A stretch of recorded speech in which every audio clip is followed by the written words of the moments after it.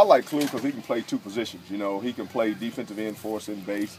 He can play three technique and sub. So, you know, I like a guy that can play more than one job. He's tough enough. You know, he can hold up, you know, and then run front, you know, for a point. But biggest thing is he can be isolated on guards and win.